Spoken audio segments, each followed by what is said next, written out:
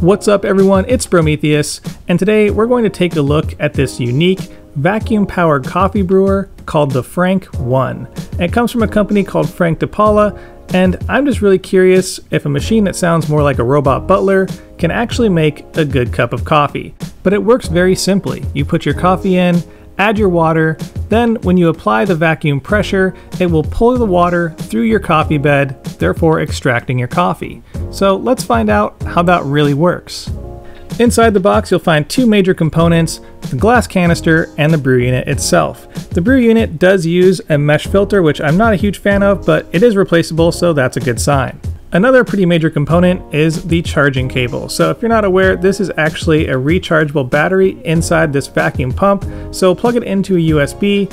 On the back side of the actual brew unit, you've got a waterproof cap that you'll remove to expose the charging port. And once you're fully plugged in, flip it over, and if there's a red light, it means it's charging. Once the red light turns off, you're ready to brew. First up, we're going to make some cold brew based on their recipe. So they recommend a fine grind. I'm going to use the bottom end of the espresso grind, so that's a 20 for the niche. We're using this Costa Rica, which has some nice chocolate notes as well as fruit notes, which will be a nice test for the extraction overall. And then we're going to grind all this coffee up, drop the coffee in the chamber, give it a nice shake to flatten the bed, and then we're going to begin adding our water. I'm using room temperature water as it says in the directions, and we're going to use 300 milliliters, which is up to that bottom little hash mark inside the brew chamber. From there, give it a quick stir to break up any clumps, and then we're going to let it sit for 4 minutes. At 4 minutes, we're ready to brew, and we'll just let it do its thing. It's definitely best to keep your eye on your grinds, so once all the moisture is gone, you turn off the pump and you don't run it dry. And the final product looks like coffee, so let's give it a try and see what it's like. The cold brew itself is actually pretty good. It has a nice level of sweetness, but it doesn't quite fill the cup with that bold, intense flavor that you would expect from cold brew, and just tastes just a little bit light. And after testing the TDS on this, it comes back with a pretty low score of 15.71%. Next up, we're brewing hot coffee, and this one calls for a medium fine grind. The way I see it is it's right at the end of the filter and drip portion on the niche. This one also calls for less coffee, so I'm getting 20 grams of coffee ready to go, grinding it up, and we're gonna get rolling. Just like before, grinds go in, give the whole unit a quick shake to flatten the bed, then we're gonna add our water. This one calls for 340 milliliters of water, which is the middle mark on the inside of your brew chamber. From here, we're going to wait about 30 seconds, give it a quick stir to break up any clumps and make sure we got a nice clean extraction, and then we're going to press the brew button. The hot coffee itself actually turns out really good. It has a nice profile that kind of falls between French press and clever, which you get a nice heavy body from the mesh filter and some nice clarity from the coarser grind.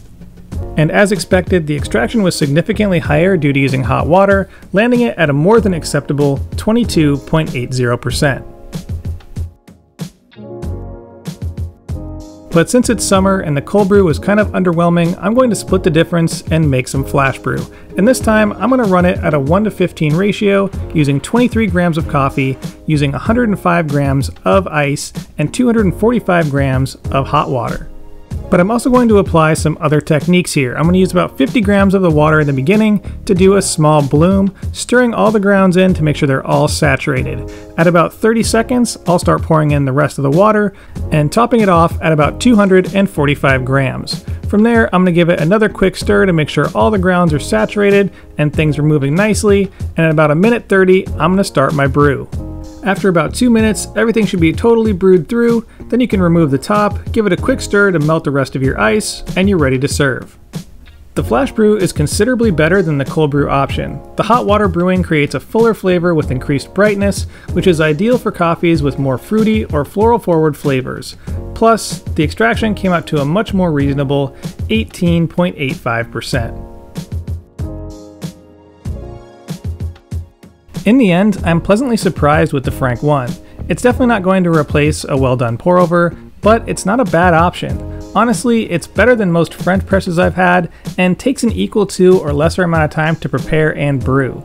But it does have a couple downsides. One is it costs $75, which is pretty steep for what it actually is. Plus, I wish there was a simpler way to clean it out. The vacuum pressure really seals the grinds down into the chamber, and it just won't knock out into the garbage. The directions say to rinse it under the sink, but I'd highly recommend scraping out the majority of the grounds with your stir stick or something else. Your plumbing will thank you. And with that said, I want to hear from you. What are your thoughts on vacuum brewing? Are you willing to pay a premium for a unique product like this over something less expensive like the French press, Clever, or AeroPress? Are things like this a novelty or the way forward? Let me know your thoughts down below, and as always, I'll see y'all next week. And a big thank you to my July Patreons, Ads, James B, David, Hamad, Christopher, John K, Squeegee, Rowe, Brian, Lisa, Thomas B, Andre, Rick Racer, Sean, Joey, Thomas S, Noel, Spookus, Bound Coffee, Mika, Samantha, Nathan, Aiden, Jonathan, Claire, Steven, James K, Josh, Andrew, Ollie, Ninja Warrior Coffee, Testing 123, Horison, Bobby, Corey C, Curry, Dave B, Jerry, Marcus, Nicholas, Paul, RD, Tim, Matt, Tony, Zachary V, Tyler, Jonathan B, and UK Espresso, and of course a big thank you to the Barista and Barback tiers. If you want any information on my Patreon, there's a link in the description and in the upper right hand corner right now.